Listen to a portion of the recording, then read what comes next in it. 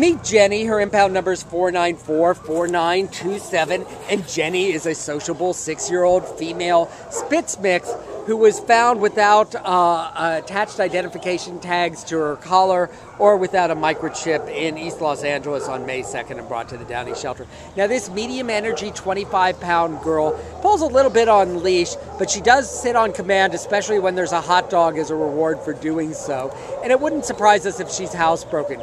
She is gentle with other people. She's very socialized, and she is probably good with most other dogs.